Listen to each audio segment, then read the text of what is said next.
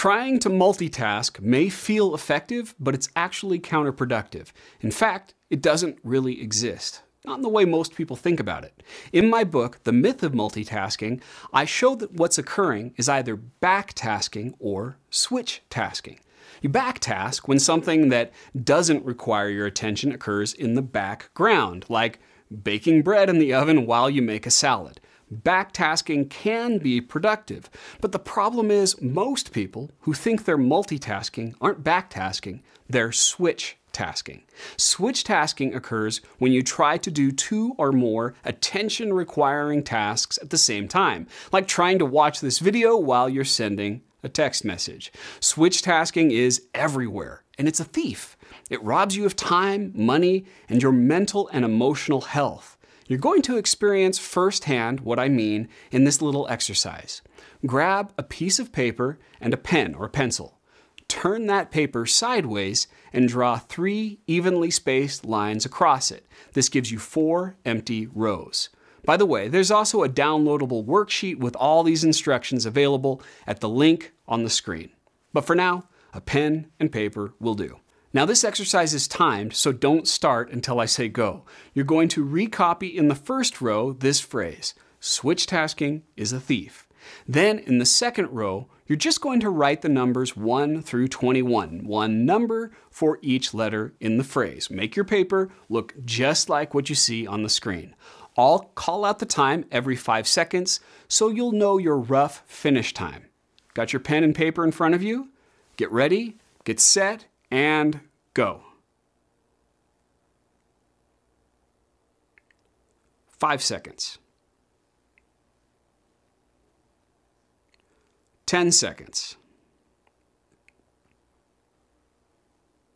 15. 20. We'll go 10 more.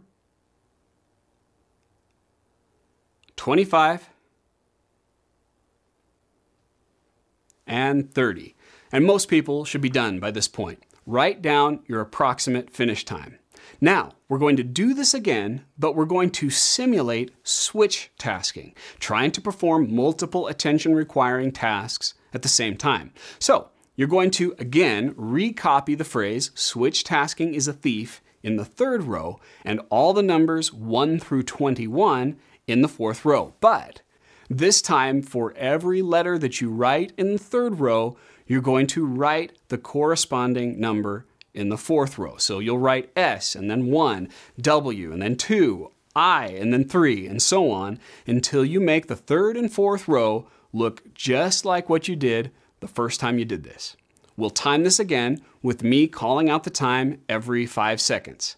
Get your paper and your pencil ready, get set, and go. 5 seconds. 10 seconds. 15. 20. 25. 30. This is where we were when we stopped last time. 35. 40. 45. 50 seconds. We'll go 10 more. 55.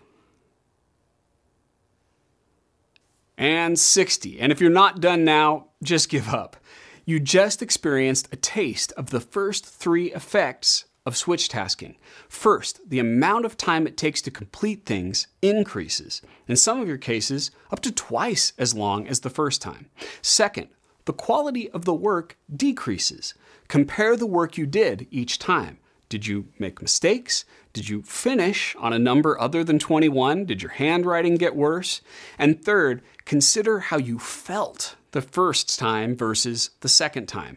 Most people, when they switch task, start to feel a lot of stress, even with a simple activity like this. Switch tasking is a thief. But the good news is, When you reduce switches, you'll have more free time, you'll make fewer mistakes, and you'll feel less stress. To regain control, think about your upcoming day and decide what's one task you're going to give 100% of your attention.